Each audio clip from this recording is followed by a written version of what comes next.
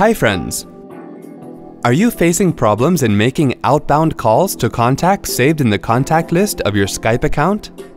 Let's go ahead and see how you can troubleshoot the issue. Open Skype and sign in to your Skype account. Select the contact and call the required phone number. Once you hear the phone ringing on the other side, click the Call tab at the top of the Skype window. Now you will see the dial pad on the screen. Once you click on it, the dial pad will pop up.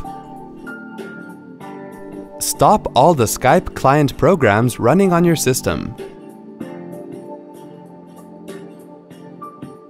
Now click on Start and then click on Control Panel. Under Programs, select Uninstall a program. Select Skype from the list and then click on Uninstall.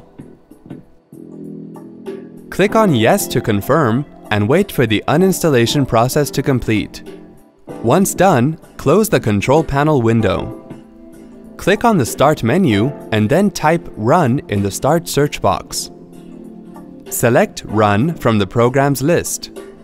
Type %appdata %\Skype and then click on OK. On the Explorer window, locate and delete the shared.xml file. Using the Windows File Explorer, type %program files % and press the Enter key. Right-click on the Skype folder and then choose Delete. Click on Yes to confirm and then close the window. Download and install the normal release version of Skype. Here we have already downloaded the setup file of Skype. Double-click on the setup file and then follow the on-screen instructions. Wait for the installation process to complete.